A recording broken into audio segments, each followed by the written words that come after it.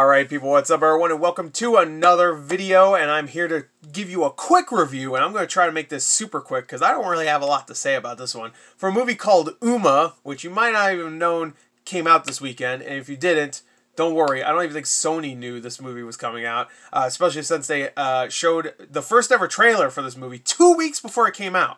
2 weeks, that's might be one of the quickest, like, release of first trailer to release of movie in theaters I've ever seen. Like, even Netflix gives like 3 or 4 weeks, unless it's like some real crap, then they just whatever.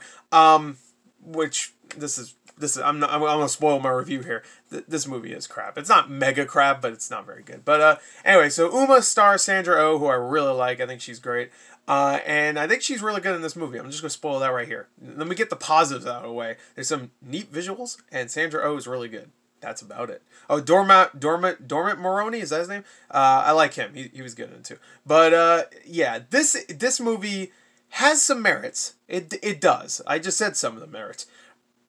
It's short too. It's like 80 minutes without the credits. So we got that too. It tries. It tries to tell a story that is... It's pretty much Hereditary light. If you've ever seen Hereditary, about the mother and daughter relationship there, it was very, very vague in that movie, but very much like, I don't know how to explain it. Like, it was vague, way more vague in that movie. It wasn't 100% about the mother-daughter relationship there. And I'm talking about the Toni Collette's character's mother and their relationship. You never see them interact in that movie, really. So, you know, the mother was controlling. So it's kind of like that if it was a light version of Hereditary that's half the length, not rated R, and does not have a good script at all, but it has decent performances. So it's like that. Sandra Oh's character is kind of a shut-in, I guess. She's a beekeeper, where she makes honey. You know, she gets honey from bees, which is a little weird, but whatever. And she has a daughter who helps her with the bees and stuff, and they're both in isolation. They don't use electricity. There's a reason for that in the movie. I'm going to spoil. The reason for why it's in the movie at all is so they can have dark scenes where Sandra is just looking around in the dark. Yeah, it's that fucking type of movie where characters just look around in the goddamn dark and go, oh, what is that? Is that a ghost? It is! Oh, I jumped in front of the camera. Oh my god! You know, it's one of those. It's fucking Scooby-Doo shit. And I'm so sick of horror movies like this. I just can't.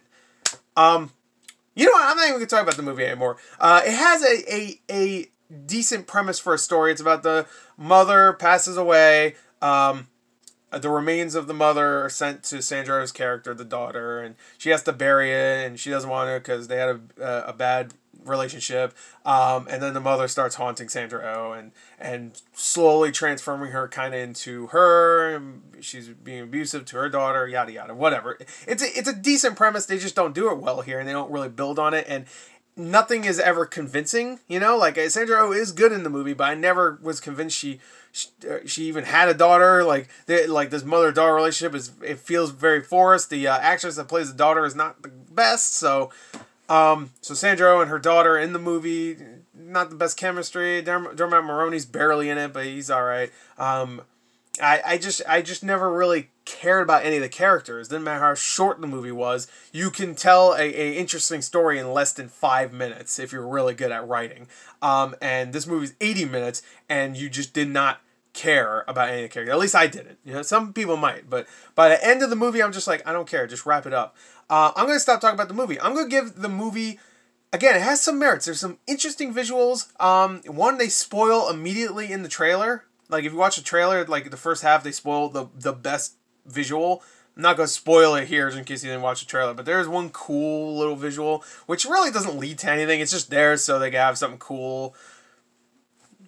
There's a creature in the movie. I don't want to spoil it, but that's one neat thing. Again, Sandra Oh is good, and I like the premise of the story, and some of the other actors do a good job, I guess. But it's just, and it's short, I guess, but it's just so nothing. It's just so, like, jump scare horror, obvious jump scares. I was the only one in my theater, and I'm going to stop talking about the movie now. I'm going to give it a 4 out of 10. It's not terrible, like, really bad, but it's just like, bleh. The reason why I'm not going to talk about the movie anymore because I want to talk about my theater experience. I talked about this on the podcast we did recently. I had a weird experience. I'm going to tell it real quick because it's not that interesting, but it's more interesting than this movie. I was in the theater by myself, nobody there. I didn't realize this until after I saw the movie, but I guess I booked a ticket for the subtitled version because the movie has subtitles, and for some reason my brain wasn't processing that there was even subtitles on the screen, even when people weren't talking Korean. So I didn't even really, like when they're speaking English, there's subtitles too, and my brain was not processing that until after I was done watching all the movies I saw the same day. I was like, oh yeah, there was subtitle. What the hell? I guess I bought a subtitle version. So for like the ticket, closed captioning, but or whatever it's called. It said something like that. Anyway, I was there by myself, nobody there, around like 3 p.m. And I hear this noise in the background, and I'm like, what the fuck? It sounds like somebody's talking behind me. There's nobody in this theater with me. So immediately I'm watching a horror movie, which, by the way, if the horror movie was good and actually scary, like a Hereditary, then that would have made me shit my pants going, who the fuck is here? I thought maybe someone was in the projection booth or something talking or whatever. But it was like for a solid 20 minutes, I keep hearing this. And I'm like, what the fuck? And at a certain point, I realized that the movie gets quiet and it says like 7 years later or something like that. It says like, it says just on screen black 7 years later or something, or 12 months later or something.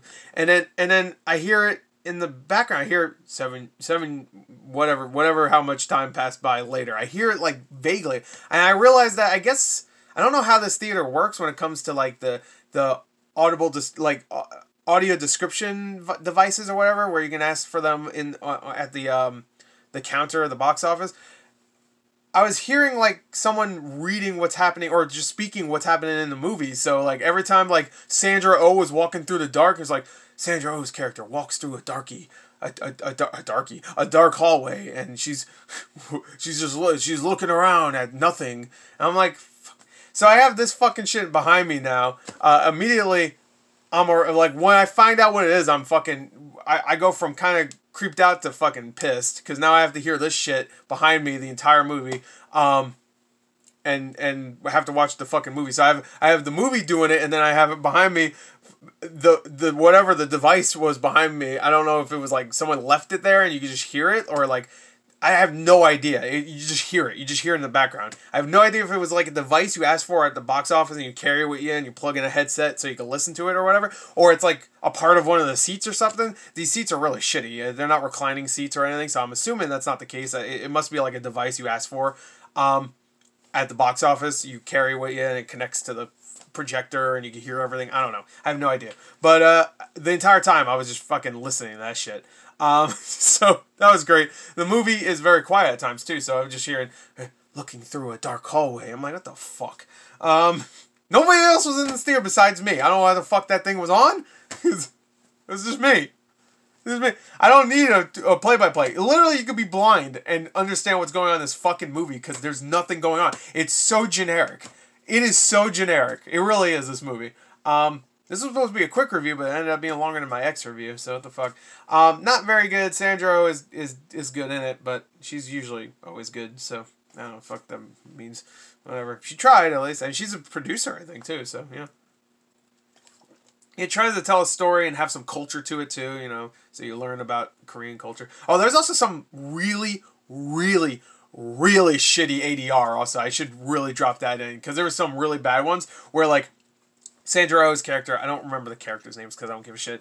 Sandra Oh's character is talking to her daughter and describing certain, like, things from her culture or whatever about burials and stuff. And you could tell the audio was so bad. You could tell certain lines were ADR later. Like, the quality of the audio was different and the way she was speaking was different. Like, it was, like, shot months later.